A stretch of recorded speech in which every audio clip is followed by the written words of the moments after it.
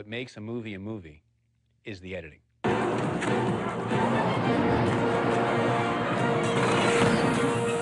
been in the business for, I don't know, 37 years, I think, something like that. And I did not really realize what editing was until I was in the editing room myself. There's magic to editing. Magic is a discovery of something new that wasn't intended, that works for the movie. Once you start to realize that film is the sum of editing, then editing is the thing you're always looking at.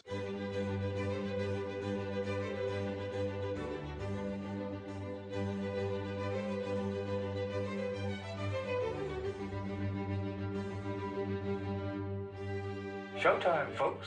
I think great editing skill will protect a director from suicide.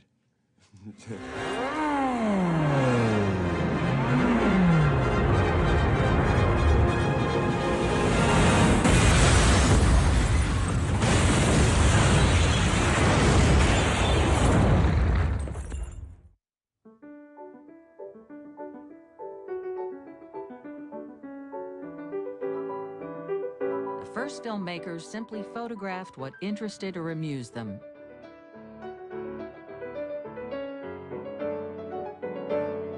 They held a shot until they got bored, or the film ran out.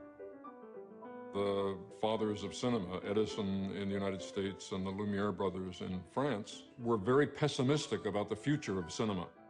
There was probably a worldwide interest in seeing these images move, but once you'd seen somebody playing a joke with a hose, why pay money to see something that you can see for real out in the street? In fact, Auguste Lumiere went as far as to say that cinema was an invention without a future. But Edwin Porter, one of Thomas Edison's employees, proved him wrong. Porter discovered that cutting separate shots together could create a story. Edwin S. Porter really was the one with the Life of an American Fireman, I think, that started intercutting and creating an emotional impact in the audience by intercutting two shots that are not related to each other. One scene is going on at one place, basically the firemen rushing to a fire with their horse-drawn wagons, and the other scene is the fire, miles away. And you intercut the two, and you understand psychologically and emotionally that these people's lives are in danger, and these people are coming to rescue them, and you're rooting all of a sudden for that to happen, and you're hoping they save the people. I often think about what it must have been like to be there to create the art form as it was happening and say, why don't we try this? That doesn't make any sense. I mean, we do it in the editing room now. We cut to something and say, well, that doesn't work. Well, imagine what they must have said in 1904. The Great Train Robbery was Porter's next film. That's when you really begin to see the possibilities.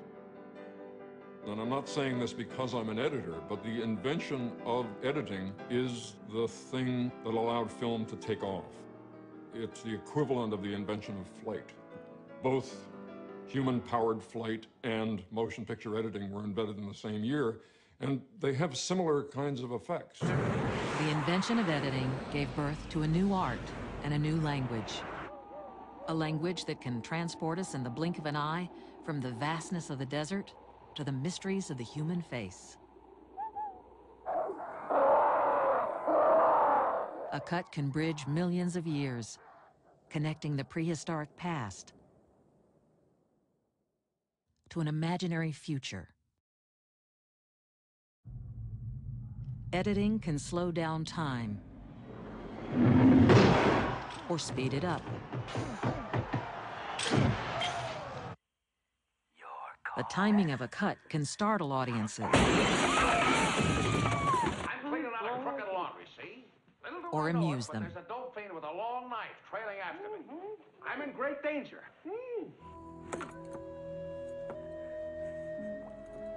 I'll never let go. I promise. The choice and length of shots shape our response to everything we see on the screen. And editing is why people like movies. Because in the end, wouldn't we like to edit our own lives? I think we would.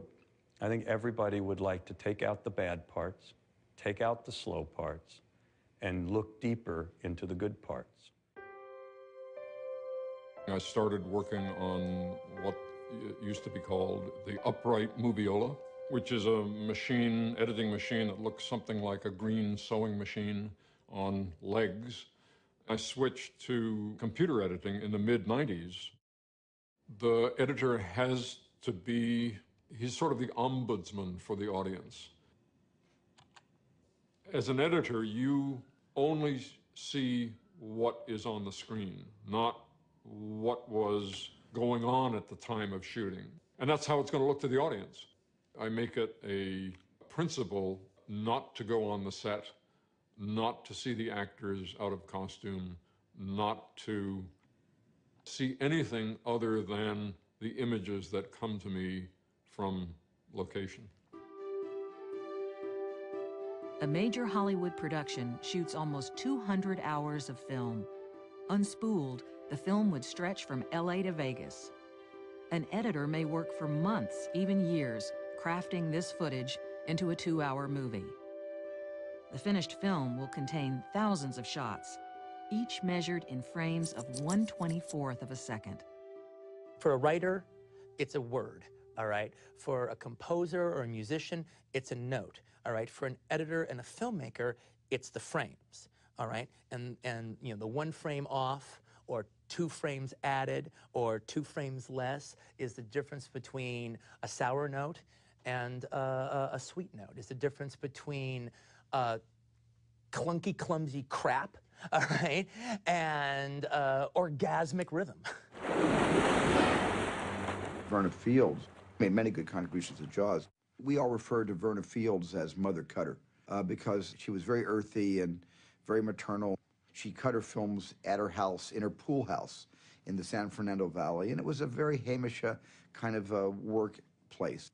The shark didn't work as well or as often as it was supposed to work according to the screenplay.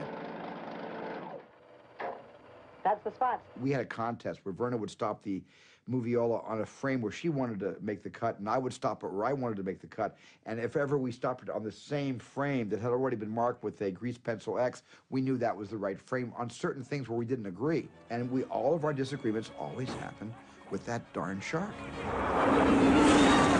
Verna was always in favor of making less to be more. And I was trying to squeeze that one more, because it took me days to get the one shot. So I'm going back to, I'm on a barge for 2 days trying to get the shark to look real.